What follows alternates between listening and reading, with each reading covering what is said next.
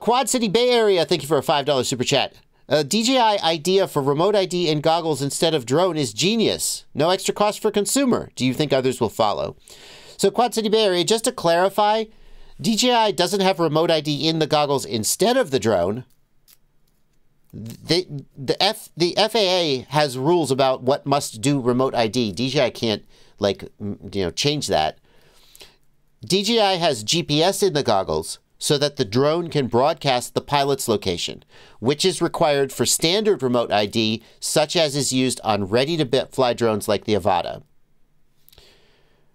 Module-based remote ID, such as is used on hobby drones, self-built drones, does not broadcast the pilot's location.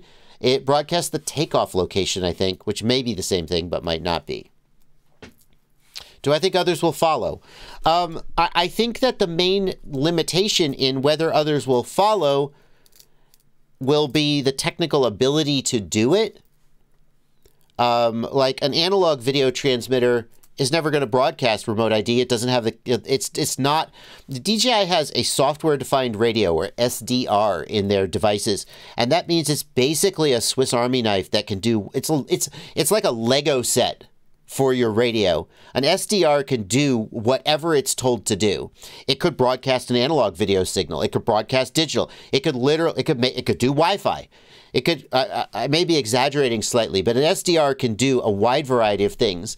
So since DJI already has an SDR in their devices, if they decide that they want to do remote ID, they just add that to the code and it does it.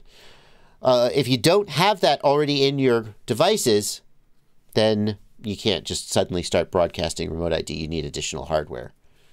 I also think there's going to be some companies that won't do it because customers will react badly and they won't think it's worth it.